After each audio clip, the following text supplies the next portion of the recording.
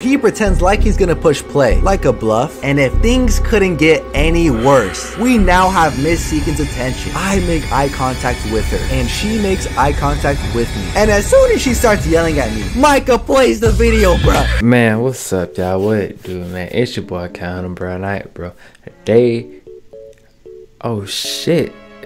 I got two of my bros in here. We got Sticks and Eli So Fly in the video together, bro. Alright, today we're gonna be right into I got caught watching spicy videos in Clad Anime Store. Come here. I hope he talking about Ice Spice, cause if not, I don't know what he talking about. We don't do them activities over here, y'all. We get Christian chilling, ain't that right? Only thing we like spicy is spicy food and Ice Spice, you know what I'm saying? So yeah, we about to go ahead and get to it. I am a horrible person.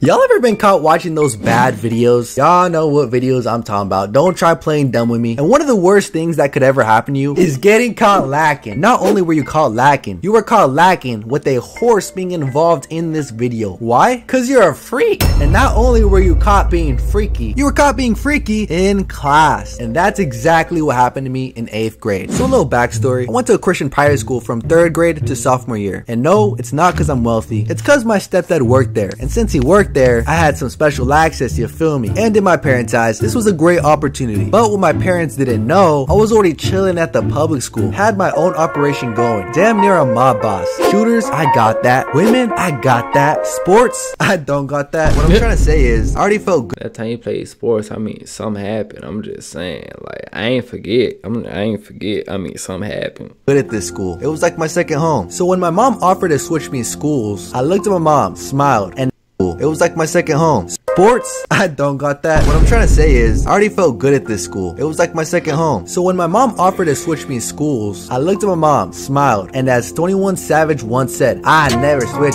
on my enemies or my bros. And she said, I'll take you to the movies.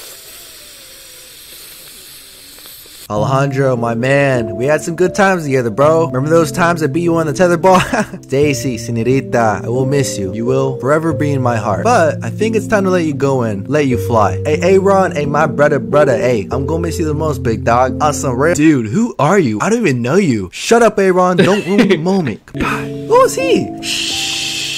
Adios. And I bounce on some Prince of Bel-Air timing, you feel me? Years passed, I'm in 8th grade now and I basically know everyone there. It's a small school. But even though this was a small school, I was struggling to feel a part of it. It just didn't feel like a second home. And I wondered why for so long until I realized I was the only Mexican there. Like, finding a person who wasn't white at this school was harder than finding a good Asian driver. Harder than finding a black person who can swim. Harder than finding a Mexican person who doesn't mow lawns for a living. Harder than finding an Indian person who doesn't work at AM/PM. What I'm trying to say is, I was one of the only Mexicans at this school, and there were plenty more differences I started noticing, such as their financial situation. While I was out here sleeping in the living room couch, these guys had mansions. I'm talking about guest rooms. How is that a thing? And don't get me started on these guys' cars. Every morning I would see a Porsche, a Maserati, a Challenger. It was honestly dope, not finna lie, until it was my turn. Love you, baby. Have a good day at school. Mom, I'm not a baby, I'm 14. Oh, I'm sorry, young man. Please, shh, just don't embarrass me. Excusez-moi? I know you did not just shush me, and it made it hard for me to relate. I felt like an outsider. And eventually, I became what some would call a hater. And I let that anger, hate, and loath just cook up in a nice pot until Hate lead to anger. Anger lead to suffering.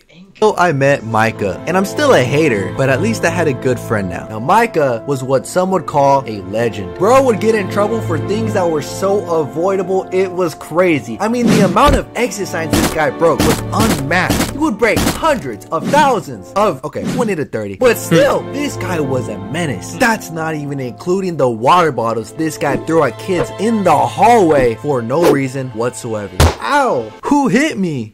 I mean, this kid would climb fences when teachers were talking to him. And it kind of sounds like Micah wasn't fully there in the head, you feel me? Like he had some disability. But no, this motherfucker knew what he was doing. He was 100% there in the head, 100% conscious. This man was a demon on some NBA Youngboy Black Air Forces before they were even a thing. And the only explanation I could come up with for him doing such things was he didn't care what anyone thought, which is why I probably got along with him so well, because I didn't have to act cool or act like I had all this money. I could just be goofy Sticks and he accepted me for it. And I know you're probably thinking, wow, Sticks, this is a great video, I love it. But what is— Bro, just change your name to Goofy Sticks. this have to do with you getting caught watching? Don't worry, I'm getting to it. I'm just building up the story. It's 4th period PE. Hell, I forgot about that. And our teacher was sick this day. So they moved us to the study hall room. And the teacher watching us was a legend as well. But not a good one. One like La Chupacabra. Miss Seekins, I'm here to return my book. Yes, come here. So are Karen. I don't know, I gotta go to soccer practice and it's kind of dark over there. You know, I really have to get going. Come here, please. Please. I need to check something. Oh, nah, she tweaking. You know, I'm doing really fine up. I say give me your book. She was also a little trigger happy, but I don't blame her because if I was a teacher, I'd be trigger happy as well. So as soon as we walk in, she's tripping, talking about, quiet class, I will allow inside voices. That is it. I sit next to my boy Mike and Alex, and they're just talking while I'm doing homework. When all of a sudden, Mike and Alex decide to get a little louder and louder. And eventually, since they're getting louder, the whole class gets louder. Miss Seekins has had enough. She's old, she's cranky. She's been here since the dawn of time, before dinosaurs were extinct. She has every right to be mad. So how did she survive? Silence! I give you permission to breathe oxygen in my classroom, and this is how you treat me? The punishment, Bitch, you don't own the oxygen. for the next person caught talking will be the walk of atonement. Woo! Look at them flat cheeks. 5 minutes is all I'm asking. Obviously, she didn't say that, because that would be illegal. She said we'd be written up. But for suspense, the walk of atonement will be your punishment. Everyone's freaking out. No one cared. And the classroom goes mute. That part's true. Everyone then's doing what they're supposed to. Until I see Micah. Micah has the biggest smile of all time. And him being the menace he was, I knew I was fucked. I then look at Alex, and Alex looks like he's trying to not burst out laughing because of what he just seen or heard. And even though I had no clue what they were up to, I started wanting to laugh because laughing is contagious. Then I see Micah do something unbelievable. He pulls out his phone. The volume is fully up, and it's a paused video of a woman and a horse doing the "my mind's telling me no, but my body." Oh wait, R. Kelly was canceled, huh? There was. Wait. No. It's my mind telling me no, but my body telling me yes. Basically bumping and grinding, you feel me? And when I seen this, I was bamboozled on how this was possible. At the same time, terrified. Because I knew if this man played this video, my stepdad, who's a teacher at this school, will be notified about this within the next couple of minutes. So I'm like, Micah, come on, man. You're gonna get us in trouble. Are we really though? This motherfucker. Bro, she's right there. I'm not trying to get yelled at when I get home. Chill, player. You gonna get old worrying too much, I swear. Bro, what do you... Trust me. Trust me.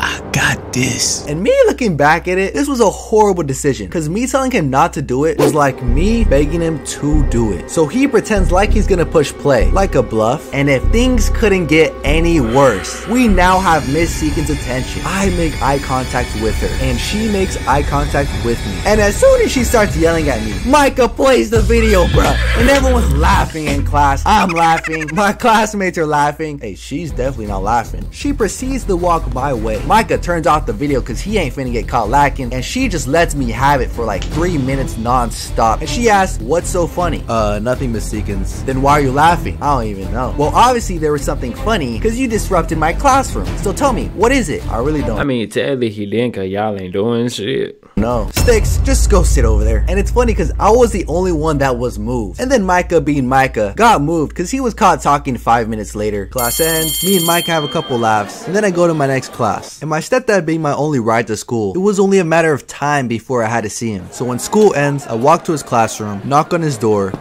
It's open. Oh, hey Sticks, let me talk to you for a second. I heard you got in trouble with Miss Seekins. Is that true? Yeah. Well, why is this happening? Well, I was just talking in class and, you know. So was that it? Yeah. Alright. You're not mad? No, I'm just disappointed. Let's go home. Let's freaking go, boy! And just like that, I got away. And I really think God was watching over me, because he never mentioned the horse. And maybe Miss Seekins did tell him, or maybe she didn't. Either way, I didn't care. Sadly, this is one of the only stories I had with Micah because he left the school that year. The school told him that if he stayed, the next time he had a suspension, he would have gotten expelled. So obviously he bounced. And eventually, I was back to square one until I made a new friend group. And then we committed Grand Theft Auto, crashed the car, but that's for another story. With that being said, hope y'all enjoyed the video. Make sure to sub. Goddamn now, nigga. Look, now make up your goddamn mind. Do you want to be a nigga without a dick? Or a nigga caught watching porn, now your ass pulling GTA stunts, goddamn, man. Like and comment, add my Insta, reach out to me, and I'll see you guys next time.